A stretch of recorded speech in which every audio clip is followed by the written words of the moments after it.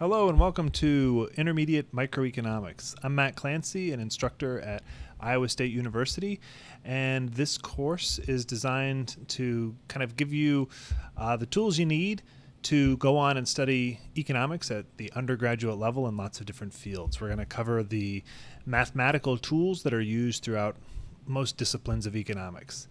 And the way we're going to do that is we're going to really focus on the strengths and weaknesses of the market as a system for organizing society and allocating resources among people and among different activities.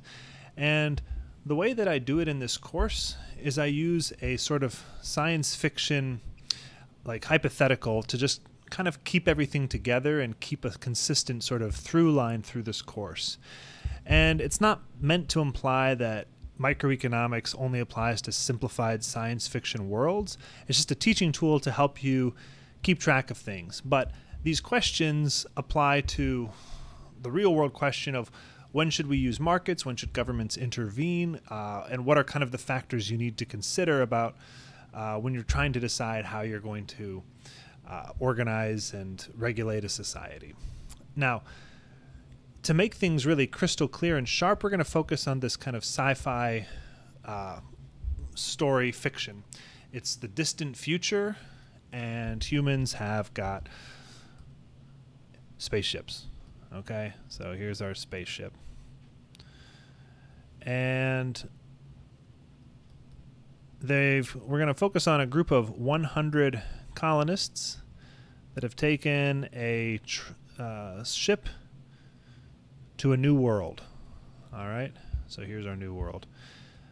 This new world is kind of a blank slate. Okay, there's no pre-existing intelligent life. It's just filled with untouched natural resources, and the people who are setting up here can rethink how they want to organize society and organize their economy. And when they first land on this new world, they are going to be preoccupied with two questions: producing food and shelter. They've been trapped on this ship on their journey for a very long time, decades we could say, or years. And they're in cramped quarters eating just some kind of boring, bland, Soylent style food. And they've now landed on this new world, and their first priority is obtaining food and shelter that's like roomier and more diverse, and they're going to use the resources available to them to get that. But they don't have infinite resources. They have sort of a giant planet, so they have as much land as they need. But they're limited in terms of the labor they can supply, and they're limited in terms of the tools they have. And in particular, we assume that they show up with 100 colonists who are all willing and able to work. So they have basically 100 laborers. And they've also shown up with 50 robots that are kind of general purpose and can do lots of different things. Now, they have to decide how they're going to deploy those resources to the production of homes and shelters for themselves and growing food and so on. Okay? And so we're going to kind of use that problem to think through the ability of, to think through different ways that this could be done. And we're going to start to establish a benchmark with sort of no markets at all. Instead, they're going to use a super intelligent artificial intelligence supercomputer to decide for them. This is another thing they brought with them on the ship, and it knows how to produce food and shelter. It knows the most efficient technologies and ways to do it that are known to humans. It knows how to it just knows the best way to use any given set of resources to get a goal. And we're going to use this kind of framework to show how economists mathematically model technologies that are available to firms to produce goods and services, and also to mathematically model how people have preferences over different types of bundles of goods. And then we'll take all that information and pretend we're the supercomputer figuring out how to allocate resources and do things in a way that the colonists are going to like, and we'll come up with a criteria called Pareto efficiency, which we'll talk more about in the future.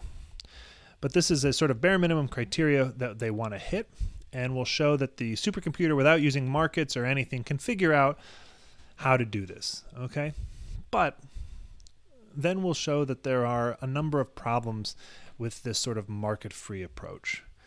And these problems are not unique to sort of the science fiction parable that we're dealing with here. They're going to apply to any society that tries to bypass the market and achieve its goals without it. Doesn't mean they're insurmountable problems, but they're problems you need to know about and think about how you're going to solve.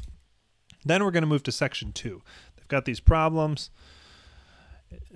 What are they going to do? Well, we're going to say they're going to actually revert to using markets. Okay? And I call this section Market Utopia because it's going to basically give us how markets can solve the problem and attain the same outcome that a super intelligent artificial intelligence that knew everything. A market, under the right assumptions, can give you the same outcome without those problems that I earlier discussed. And this is really going to culminate in proving what are called the first and second welfare theorems. And these theories basically say, under the right assumptions, a Pareto efficient outcome can be attained and essentially by a market, and in fact any Pareto efficient outcome you want. So basically any set of circumstances that you might want, you can get there with a market, and you can do it without some of the problems that we're going to highlight in section 1. So I call this section Market Utopia because it kind of shows markets are amazing. They can do all these beautiful things. But the last section of the course, we got to get a little more room here.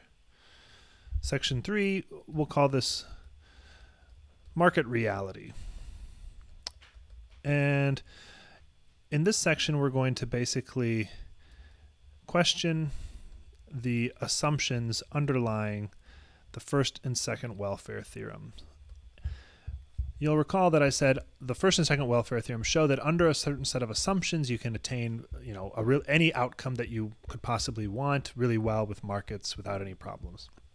But it turns out those assumptions don't hold all the time, and in fact, you could argue they rarely hold. That's a source of debate, but we're going to understand how they break down and how economists think about modeling the allocation of goods with markets when those assumptions don't hold.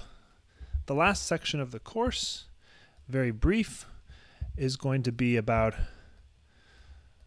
reconciliation of, when do we use markets, when should we intervene, and thinking about how we're going to decide on a case-by-case basis. And we'll basically, the kind of takeaway message is unfortunately going to be life is complicated. Nobody promised us a simple, easy answer, and we're going to show that there is no simple answer where across the board there's a universal prescription for how you can achieve some kind of outcome. There's always trade-offs, even in different ways of the extent of how much you use the market to control things.